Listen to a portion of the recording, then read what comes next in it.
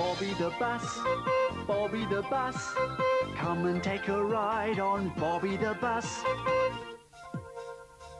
The buses left Mornington Depot on time. All except Bobbie.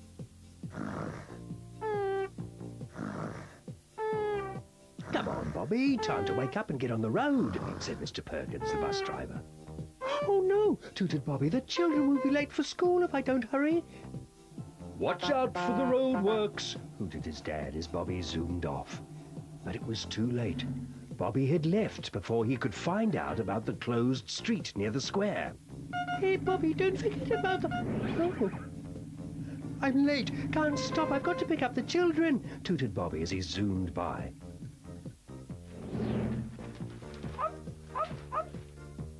Hey, Bobbie, you're late, said the Brown twins. Quick, I've got to get the children to school on time, tooted Bobbie. You're late, Bobbie. I'm never late, bleeped Lorian as Bobbie sped past. We'll be late for school if you don't hurry, said Timmy Thompson. Faster, Bobbie, faster, said Sam Brown.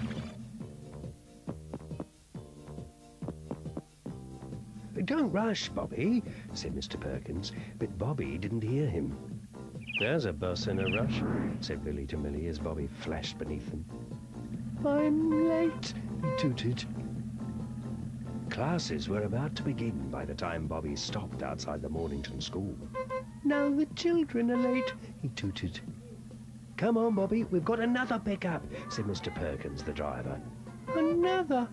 Oh no, I'd forgotten, tooted Bobbie. And he zoomed off. Slow down, Bobbie, there are roadworks.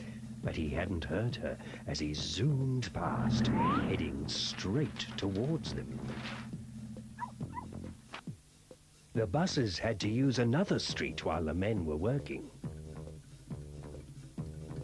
Watch out! You can't go that way, Bobbie! Bugled Albion. The road's closed! But it was too late.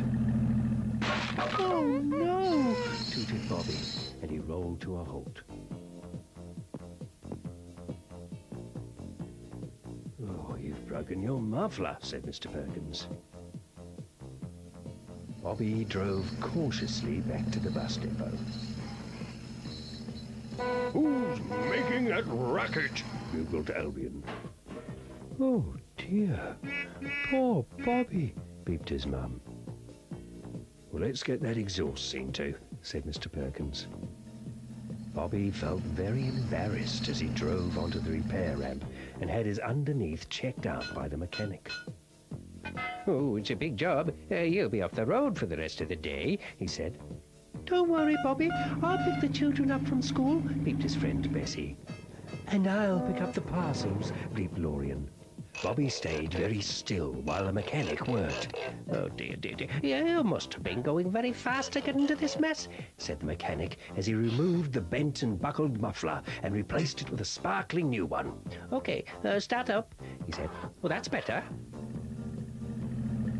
When Bobbie backed out, the older buses were waiting for him. You could have been hurt, beeped his mum. I know I should have stopped and looked and listened, but I was late.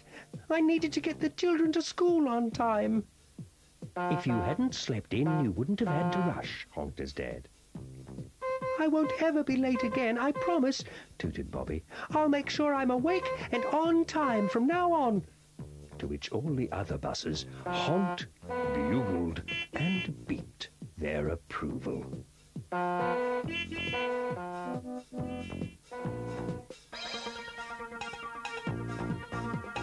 Bobbie the bus, Bobbie the bus. Come and take a ride on Bobbie the bus. Bobbie the bus, Bobbie the bus. There's room enough for all of us on Bobbie the bus. No matter the weather, we'll all ride together.